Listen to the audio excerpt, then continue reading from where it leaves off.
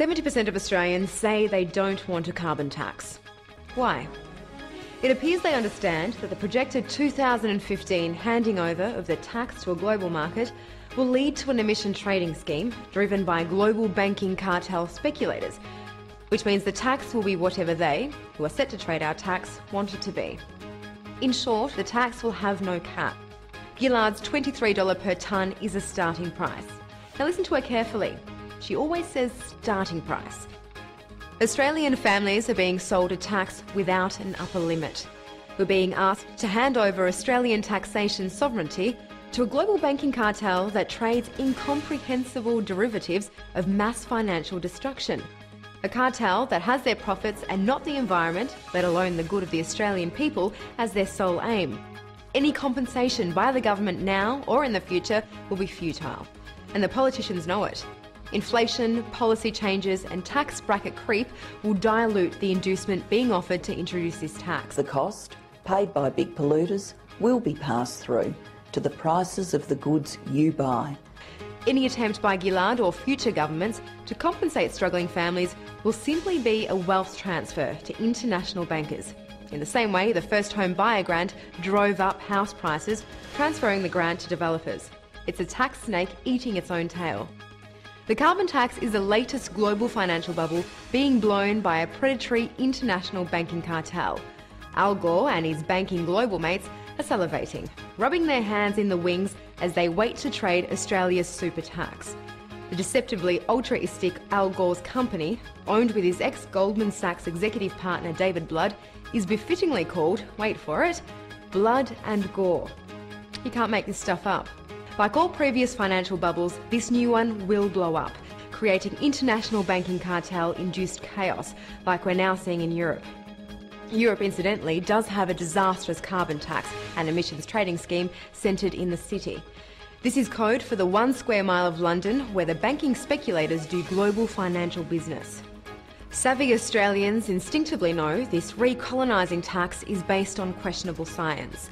Some 32,000 scientists, of which 9,000 are PhDs, have stated so in a global petition. See the Scientists' Oregon petition for yourself here. You won't hear about these sober, rational dissidents in this debate or in the controlled mainstream media, which the censorship-free internet is teaching us can't be trusted.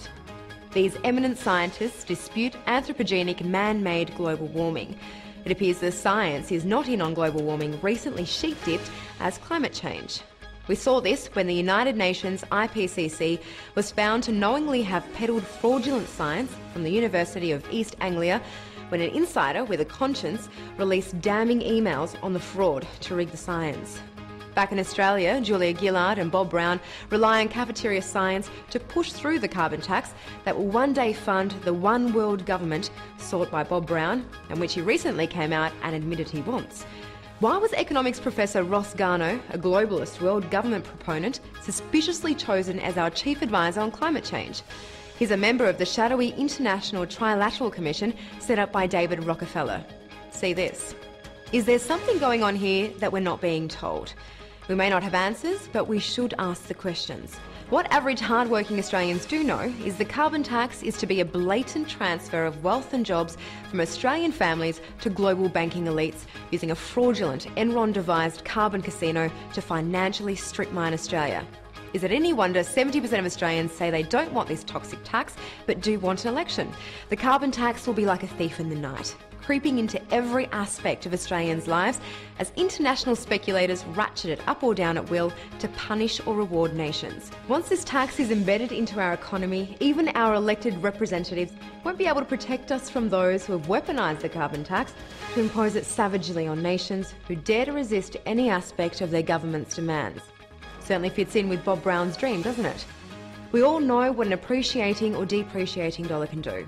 Imagine a tax system that can do the same, but in the hands of non-Australians. The carbon tax is ultimately about sovereignty, Australians' right to live their lives as they choose. So what can you do about this? It's important you forward this on by SMS or email.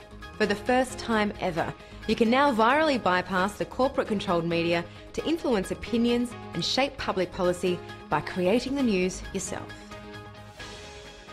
This has been a Kuzu News presentation, where you write, comment or give us talking points, and we produce news and commentary like this from just $149. Spread them virally or to smartphones worldwide, bypassing the controlled mass media.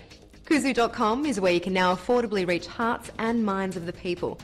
You can now push and influence political, community, corporate or social tastes in all our currently available languages and accents. You've seen the power of social media, now you've got the power to influence change.